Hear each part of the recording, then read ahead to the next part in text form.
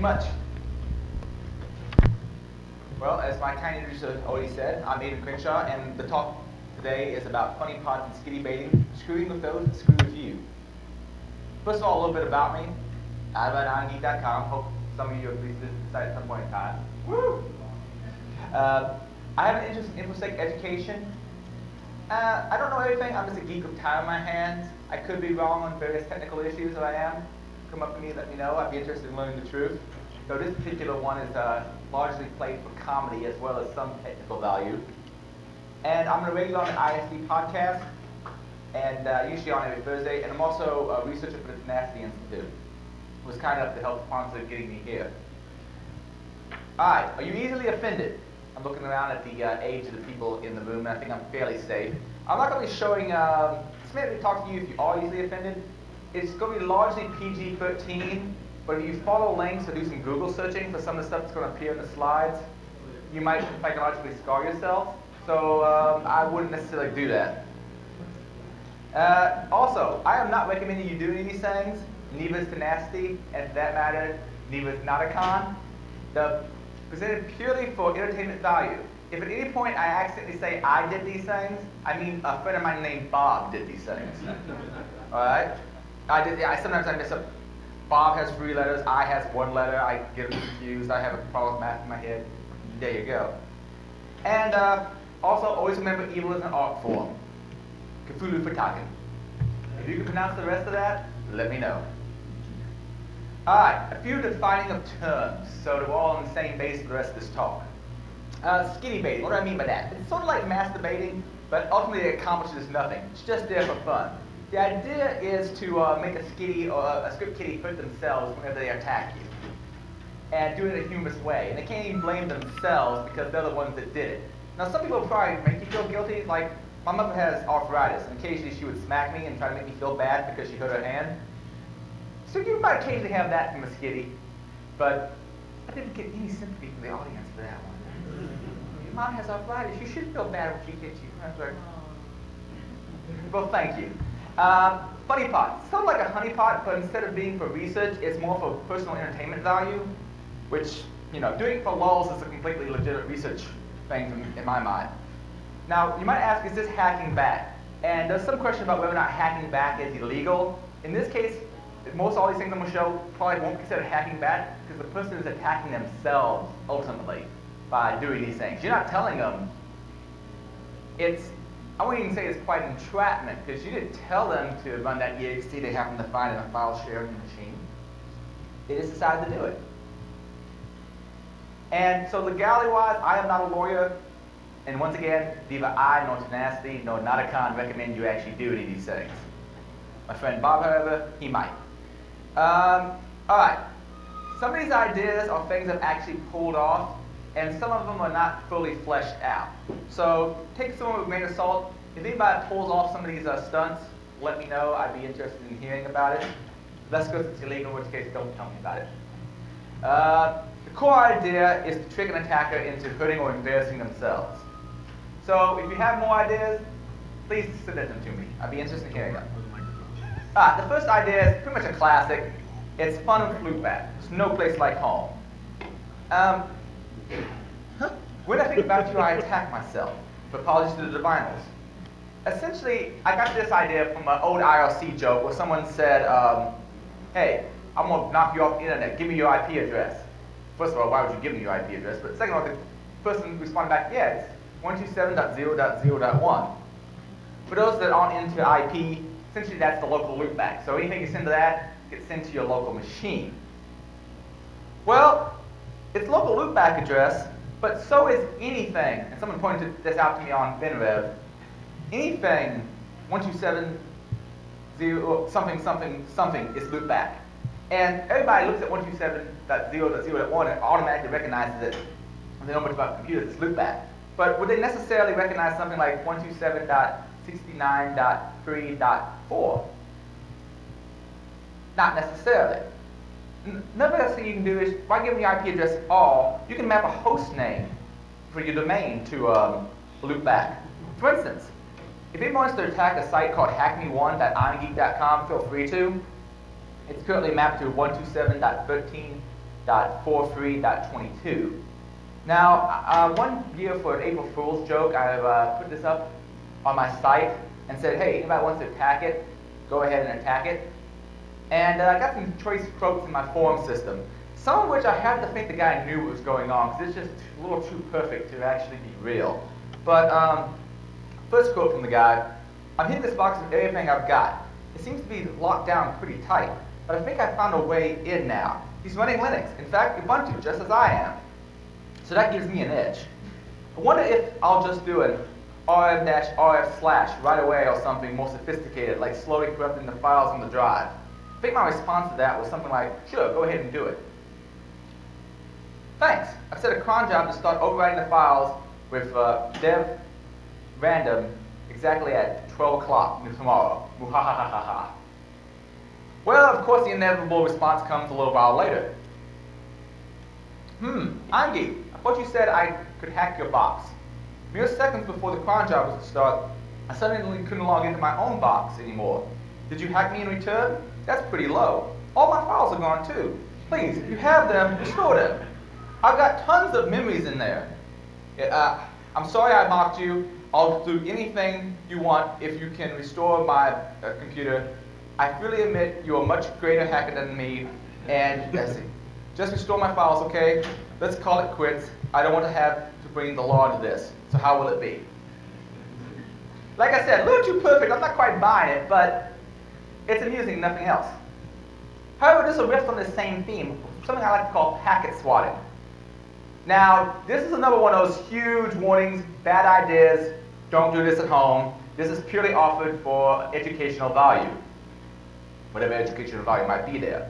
To repeat, neither Tenacity, NOTACON, nor myself recommend you do the following. Now, that lead up, still, as if you're a pen tester, it might be something you want to be aware of, because someone might try to get you in this particular trap. So, the moral of the story is confirm your IPs, folks. Here's what packet swatting is. First of all, swatting in real life is essentially where someone fakes a caller ID or does some kind of call into the police and says, hey, I got my wife hostage, I'm going to do something bad, and they try to get SWAT called in on somebody else, like their neighbors. It's kind of like one of those prank pizza calls, but taken up several levels. That's what swatting is, basically trying to get the SWAT team called out on someone else. If you follow 4chan, Anonymous, raids, and so forth, it's one of the proposed ways of pestering people that is sometimes offered. So this made me start thinking, why stop at loopback for when you're going to map a domain name to an IP address, or host name to an IP address? DNS entries for an organization's domain do not have to map to IP addresses that that organization itself owns. So what steps would Bob do? Because obviously I would never do this, and I would never recommend anyone else do this. But if you're attacking the system as a pen tester, you might want to look out for it. Do an NS lookup on fsb.ru, some scary government agency.gov, or a couple different sites in China, since a lot of attacks seem to be coming from Russia and China. Find out the IP address of some interesting website or server there. Map a host name to an IP address found in step 1. Tell the Skiddy, profit!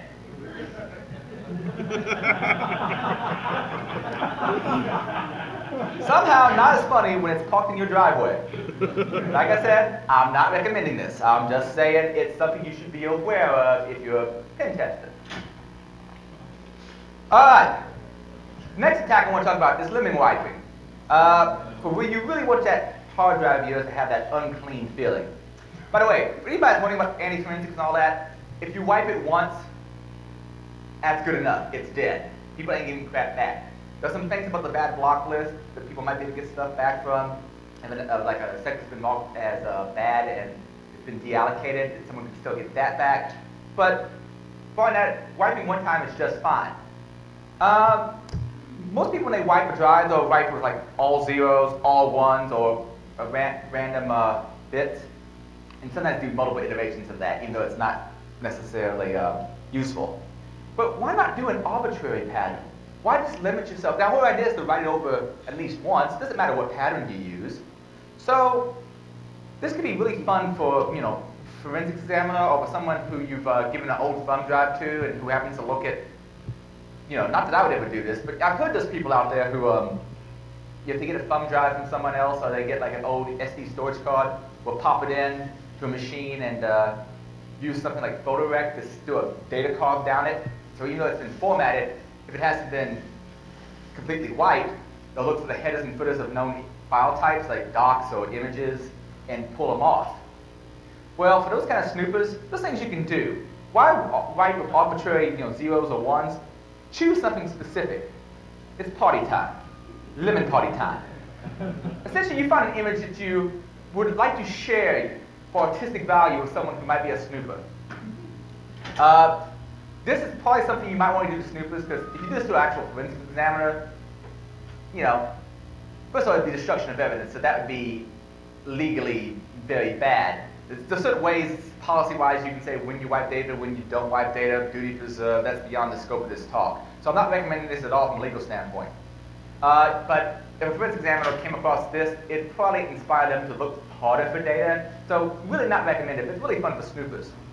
Essentially, I have a couple scripts up here using either DD or by creating one big file where you take an image and you duplicate it across the entire drive to wipe all of it with a certain pattern.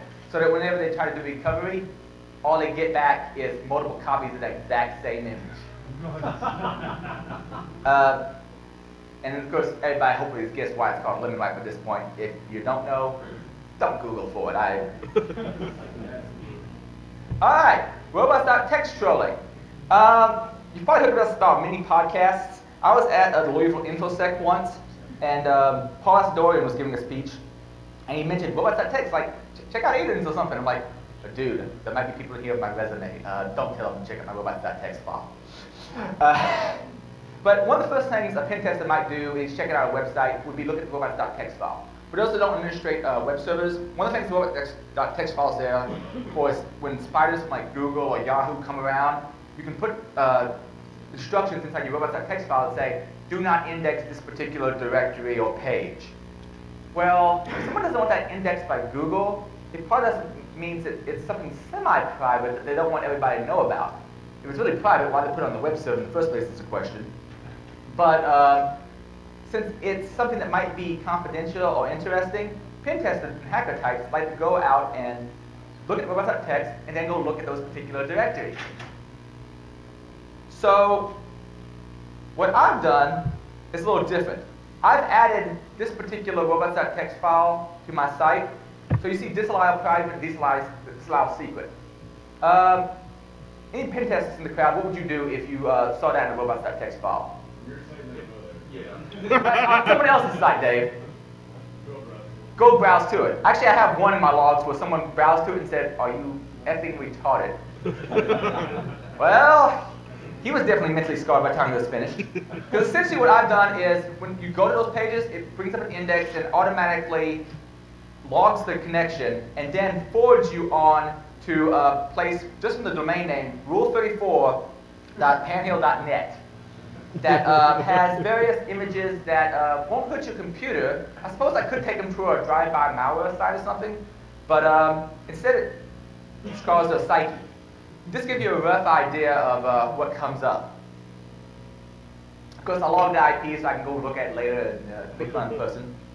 And if you want alternatives, go out to wikipedia.org and look up ShotSite. Plenty of great places you can redirect folks to. But like I said, don't go to my robots.txt file. I'm telling you right now, you don't want to see it. If you do go out and see it, then you've been forewarned. And forewarned is forearmed. Another option is DNS fun. What's in a name? Now, what you can do is go out to your machine, and I usually, all our machines, I statically set my DNS service to point to, I'm telling you the name of the service I do. I think it's EasyDNS. So I open DNS, and I map it to that. But you might want to have an access point at your house that you have open to everybody. Just because you're too lazy to encrypt it. First of all, let me recommend encrypt it. No matter what, just encrypt it. It's not that difficult to do. However, you're losing some loss potential by not allowing people to connect to it. Also, sometimes you might have some odd equipment that doesn't properly support your WPA, so you may want to leave it open. Also, you may just have a spare router that you want to pull this plank on. So you can map your own DNS statically on your machine, but have your router hand out DNS servers that point Google and MySpace and everything else to less than seemly sites, let's say. Now, you can do this by hand. The way I'm going to show you how to do it here in a second is I've set things up in DDWRT, where essentially if you go into DDWRT on the router itself, no extra software, no extra DNS server to point to, you can use the onboard DNS masquerading functionality and remap certain host names to certain IP addresses. I think we're seeing where this is going. Now, vhost might be a problem. For instance, if you find a site you want to redirect someone to, redirecting to just the IP address may not be enough. The host name may matter. Now, if I'm remapping something to irongeek.com, the IP address that irongeek.com runs on, I also control, to some extent, the virtual hosts that that particular box will accept. So I can do as I wish with that. But essentially, you can remap those names to certain bad, naughty IP addresses. Be creative. Think about places you might want to map someone to. All sorts of ideas out there. Another thing you can do is be patronizing to an attacker. It's one thing to fail. It's another thing to fail and be made fun of in the process. Now, this one I used to have set up on my machine until it, on my server until it kind of started taking a few minutes system resources. There's a tool called PHP IDS. This is a simple intrusion detection system for PHP web applications. You can install it fairly easily. You can download it from phpids.org. I have instructions on my website on setting all this up. Some things are just a lot easier to read than it is to explain. But essentially, by the time I have it all set up, all I have to do is, in my PHP files, add this little include of the IDS stub, and I'm good to go. And what I've done is had PHP IDS trigger certain functionality whenever it sees an SQL or XSS injection attack. Here's the functionality. Let's say someone tried a simple common SQL attack on my site. What it would do is it would pop up Clippy here and say, hello, according to PHP IDS, it looks like you were trying to pwn my site. Would you like some help with that? And I point them off to one of my tutorials on, I think, like the OWASP top 10 or something like that, so I can help them out. Just doing my part to help educate skiddies. All right. Don't look in places that don't belong to you. This is file shares, thumb drives, and other media. Bob likes to go to HackerCons and scan the network for open file shares. Let's say he finds one. How safe is it to actually look at the files in it? First of all, it could be some of the images I've mentioned previously in the talk. That could be bad enough. But barring that, it could be other interesting things. By the way, NetScan, I think it's SoftPerfect. It's really cool for scanning a network, finding all the open file shares, finding out what your access permissions are to them. Pretty nifty. Now, you can basically put something out there, or Bob can, that's in the file shares, certain types of documents. Obviously, an EXE would be one thing, but hopefully someone's not going to be dumb enough to this one arbitrary EXEs they see sitting out in some share they found at a HackerCon. But you never know. But PDFs are also an option. Because, if you're a hacker type and you scan a network and you see Social Security info, .pdf, you might want to open that kind of thing. But as far as security vulnerabilities in Adobe over the last 2 years or so, is there anybody to give me a quick synopsis of that? I think that one word pretty much sums it up. And a great thing is Metasploit has a lot of these capabilities built in for generating files that will exploit people who aren't running the brand newest version of Adobe Acrobat. There's other file formats that can also be exploited, but this is one you should probably look into. And you can have it do arbitrary things. Install anything you want. I don't know, write an exe and change the background. You have arbitrary code execution. Run wild. I mean, that's what you can do pretty much anything you want with it. But another option, has anybody seen the talks I've done on Darknet? Well, One of the things about darknets is, since you're hiding your IP address, you're only really hiding your IP address if you're going through the browser that is configured to use that proxy, or if it's a VPN-based darknet, then I suppose it covers more bases. But let's say it's one that's just browser-based. Let's say you served someone a PDF that had some instructions that say, go out to this website and make a transaction. It's not necessarily going to use and honor the proxy that's built into the web browser. So you might be able to identify someone's true IP address from hosting a file and them opening it and inadvertently exposing themselves on a darknet. All right, we'll talk a little bit about exotic injection vectors. When people think of SQL injection and cross-site scripting, they usually think of web forms. But there's a whole lot more you can do with just that. There's usually always someone, I think it was Catfood who's speaking in the other hall right now. There's always someone at NOTACON every year who has to pull up this Bobby Table's XKCD comic strip. Essentially what it is the mom names her son's middle name to be drop tables in an SQL formatted command, so that whenever the school administration, adds into the roster, it kind of causes a certain consternation. This kind of starts me thinking about how many other ways can you actually do SQL injection, or cross-site scripting for that matter, that don't involve actually entering in a web form.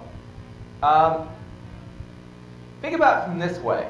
Lots of things feed into databases aren't web forms. A barcode that's scanned by somebody is ultimately going to feed into a database. How many people do you think actually sanitize the data that's coming into a barcode input? You do now. But in general, I imagine most people aren't. Also, just because what you're submitting the data into isn't HTML, doesn't mean it doesn't get represented in HTML at some other later point in time. How many people use a non-HTML application, a non-web-based application, but the report you get back from it is presented to you in a web page? So this opens up all sorts of possibilities. Also, another thing you want to look into is user agent strings. There are people who have sanitized all the form input, but they might have logs, and these logs will have information about what browser the user was using. If they don't sanitize their user agent strings, that's another interesting vector. Possibly out of the scope of this talk, but still fun. Computer names and descriptions.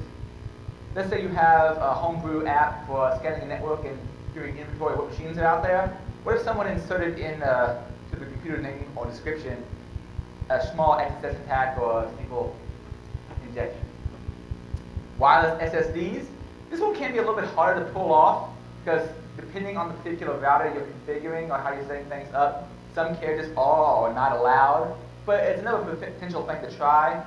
Of course, event logs, since someone takes the event logs, doesn't sanitize it at all, and imports the data into an HTML formatted report, that could be big fun.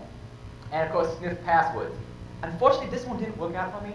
At DEF CON, I was hoping to get up on the wall of sheet by deliberately sending a password in plain text across the network, and the password happened to be like a cross-site scripting attack.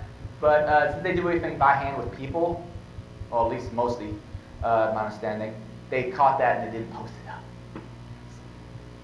I was so hoping to reroute the entire wall of sheet there, but alas, no luck.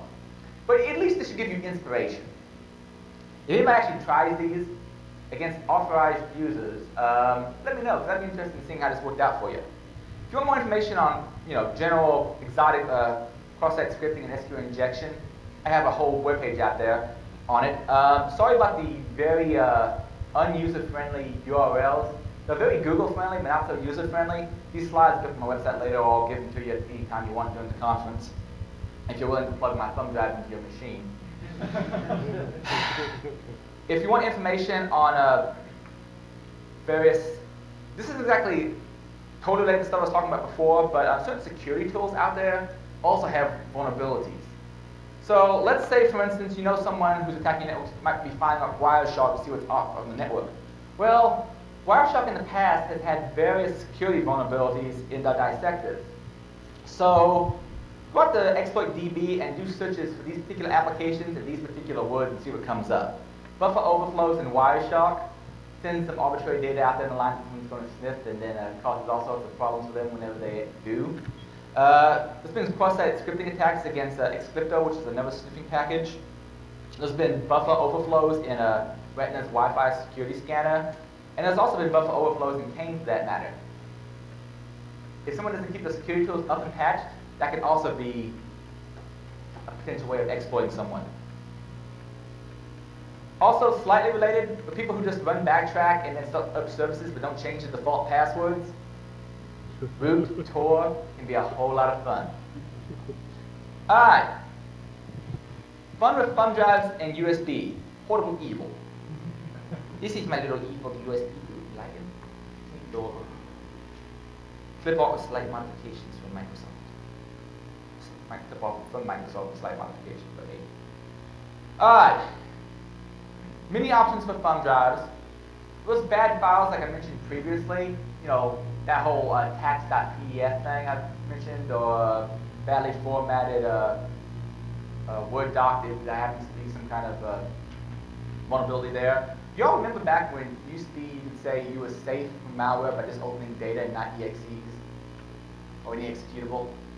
There used to be a common thing is, oh, don't worry about it, you can't have a virus from a doc. Unfortunately, that's not really true anymore, the way that applications parse different document formats.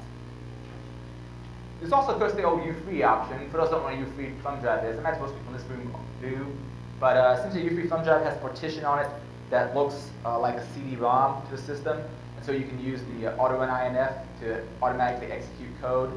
I use a U3 tool for this. A lot of tools you'll find for making your own U3 thumb drives are XP only and really out of date. This one works in well, Windows 7 and Linux and older OSs as well. So, what's that? Oh, I thought someone had a comment that's a better tool. If you want some really interesting shenanigans that someone's pulled off from one of these thumb drives, look up the story of Steve, and you're a better man than I if you can pronounce that last name. Kunis? He works for a company, Security Network Technologies Incorporated. They did a pen test where I believe they were pen testing a credit union. So what they did was they got a bunch of thumb drives and they put some custom malware on it. And generally speaking, AV is not going to catch custom malware. I suppose if it has a really, really good analytical engine for looking for heuristics, maybe. But generally speaking, custom malware, not so much. Or if it's been encoded with Shikata Ganai. What's been the success rate on Shikata Ganai as far as getting past most AV? 21 out of 43.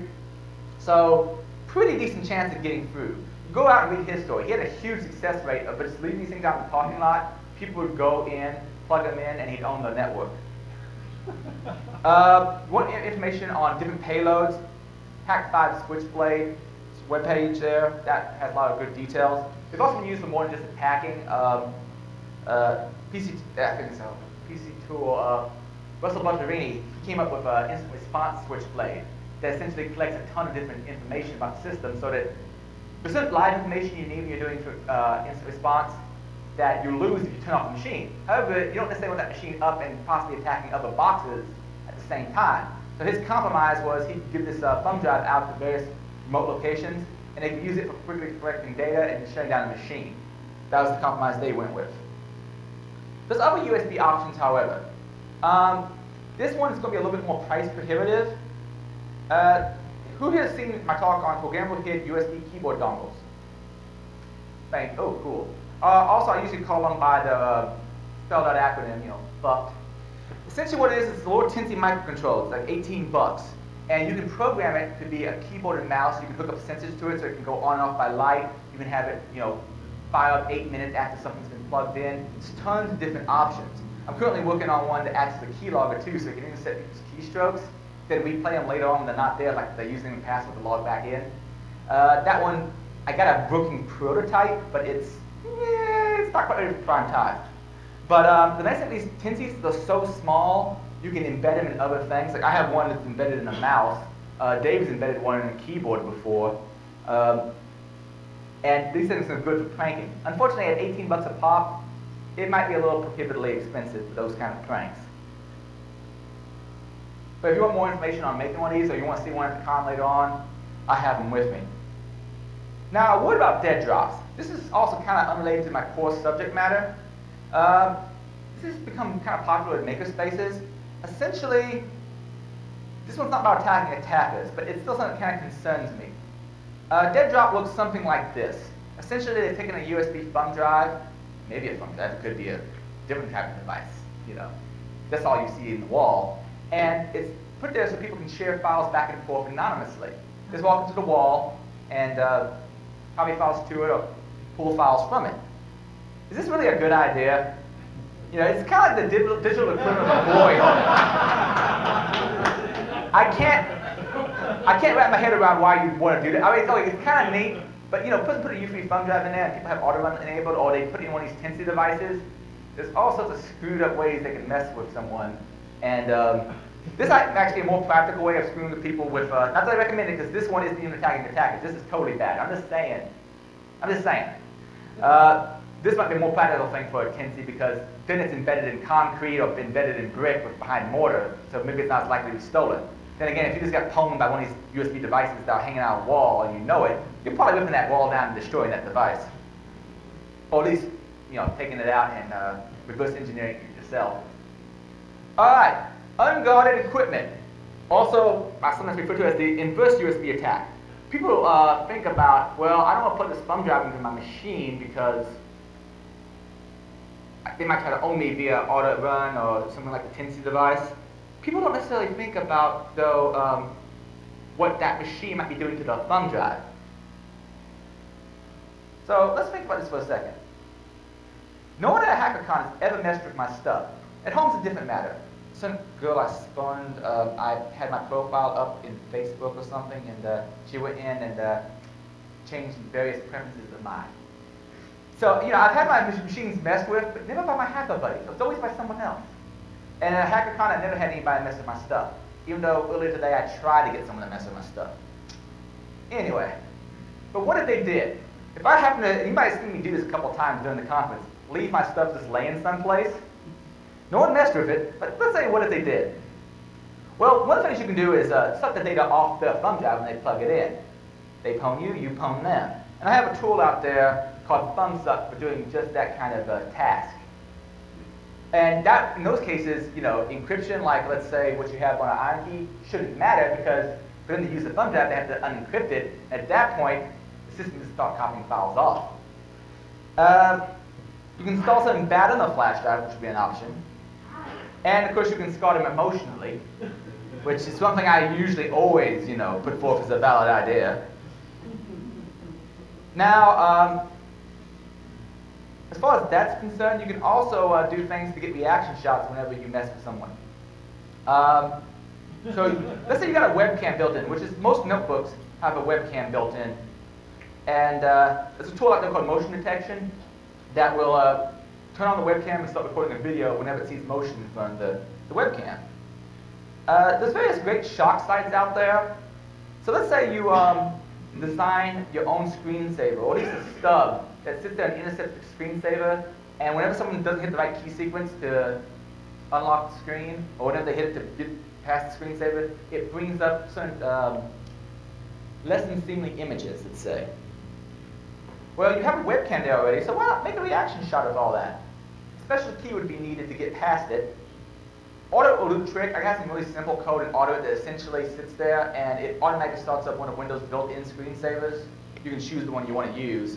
So you don't even have to write the screensaver code yourself. You can use one that's already installed, and it will automatically run a script afterwards if the person didn't hold the right key sequence down while getting rid of the screensaver. What is seen can't be unseen. And unfortunately, I wanted to test this bad boy out, and I didn't quite succeed in that. This is about the best I could do. This is just a proof of concept. I want to get it running, but no one pulled the bait for me earlier today. So here I am at a friend's house, and I set up a machine and say, you know, I go through a scenario, and Dave comes over to look at it, and, well, he knows me, so he didn't look at it very long. But the idea is to get cool reaction shots via leaving hardware around for people to screw with.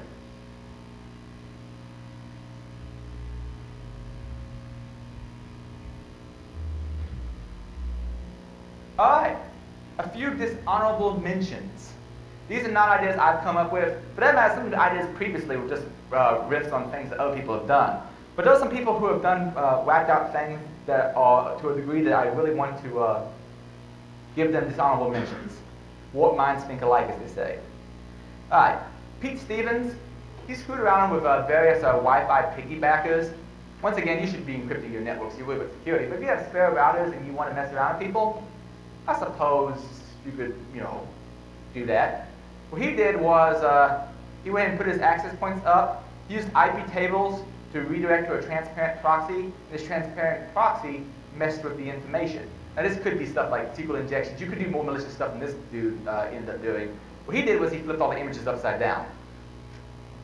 And he has full details on his website on how he did it. I seem to recall someone doing something similar at Freaknik. And since Freaknik is at this hotel where it's some of the Freaknik guests and some people who are just general guests. Well, one of the general guests apparently visited a MySpace, and they were like complaining in the elevator about these hackers who messed around and owned the MySpace. And while she's there, I think it was Kerbach, she looks over at the person beside her in the elevator, and it's one of the guys who was in the pictures on MySpace. Because at Freaknik, they don't just flip images and stuff like that. They sometimes, on certain websites, replace images. So they decided to replace them with images of people who regularly attend the conferences, and I think that was Kerbach at that incursion. Another thing that people like to do is scam baiting. Most people here probably know about the whole 419 scammer thing. You hate being contacted by Nigerian princes all the time. Well, what these people do on this website is they play along the scam and get various funny pictures taken of the people. They'll say, all right, I'll send you your $2,000, but first I need a show of trust. Take a picture of you doing this particular silly action. And they'll get the pictures, and eventually they'll post them up into the Hall of Shame. Definitely worth going to have a look at. I was trying to find the safest picture to post up in that, and so I went out and used that particular image. But visit that website sometime. Another honorable mention, Pwned by the Owner. Now, this was a talk at last year's DEF CON. Some of you may know Zaz. I don't personally, but I have newfound respect. Well, don't know the guy, so I respect the guy a lot because of this particular talk. It was amusing. He had some Mac equipment stolen from his machine, so was that, from his living space, and he didn't do backups like he should have. And he thought the stuff was gone for good. He had hoped to use dynamic DNS to recover the information because he had the machine set up to automatically renew the lease the dynamic DNS.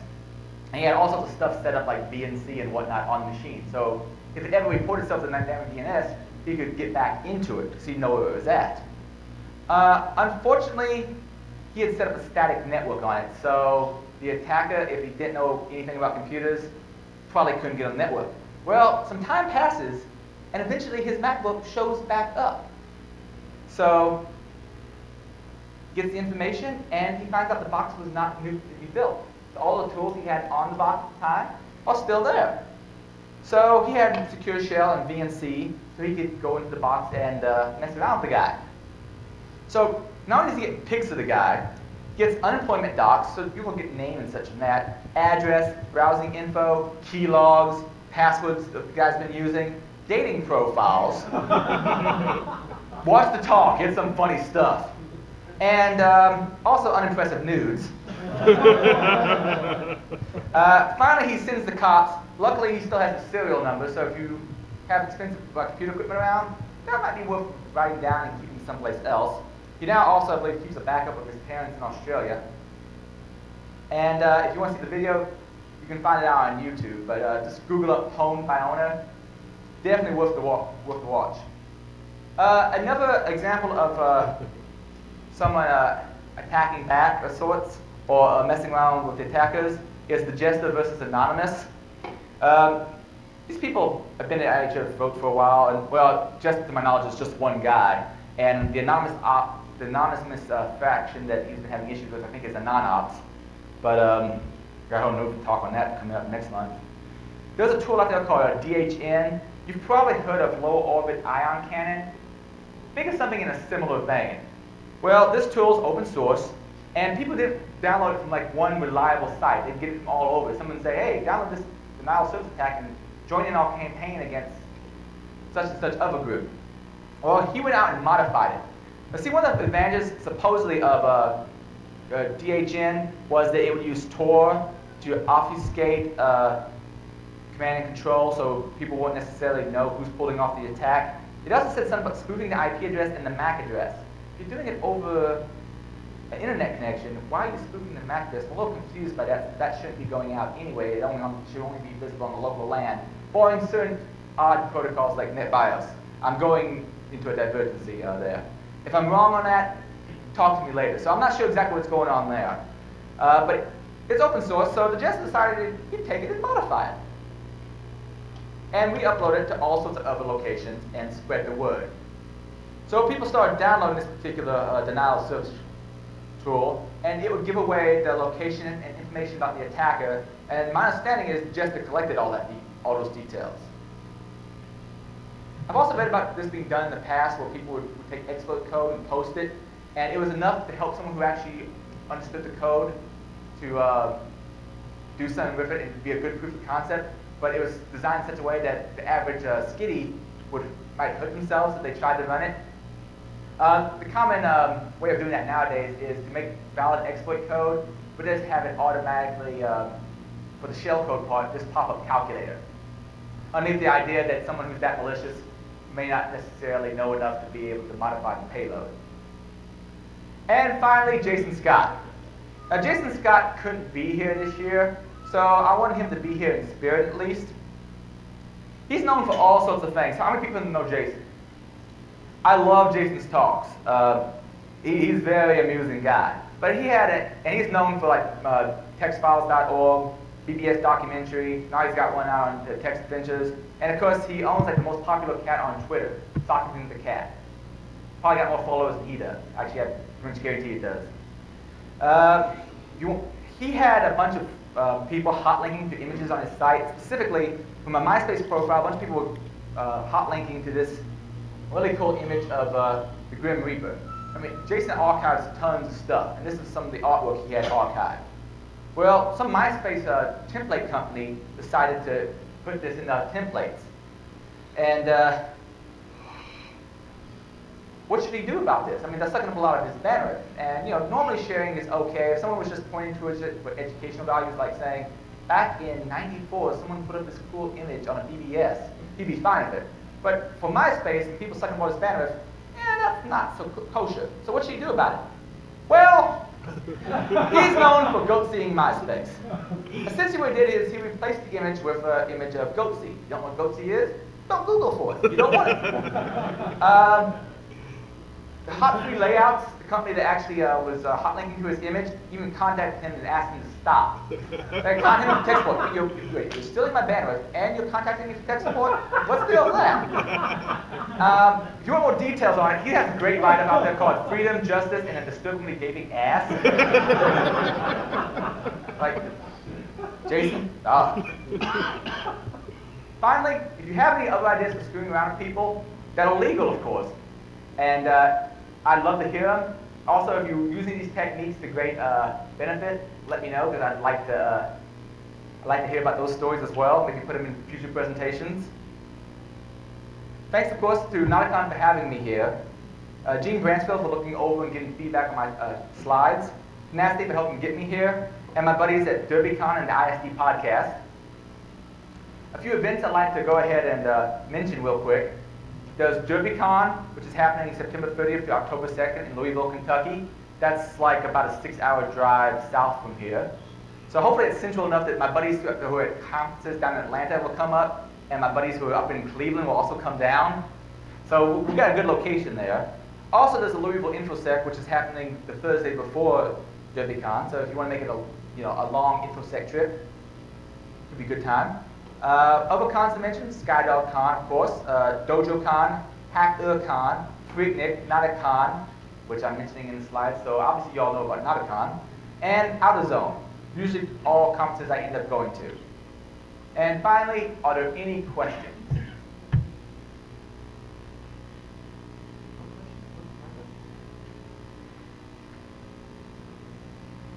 Yes?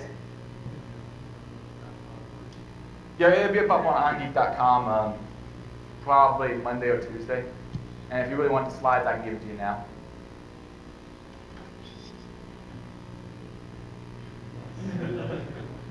Put your thumb drive in this computer. I got one right over here you can use. Same one Dave used last night. Any other questions? Well, in that case, I thank you very much for your time.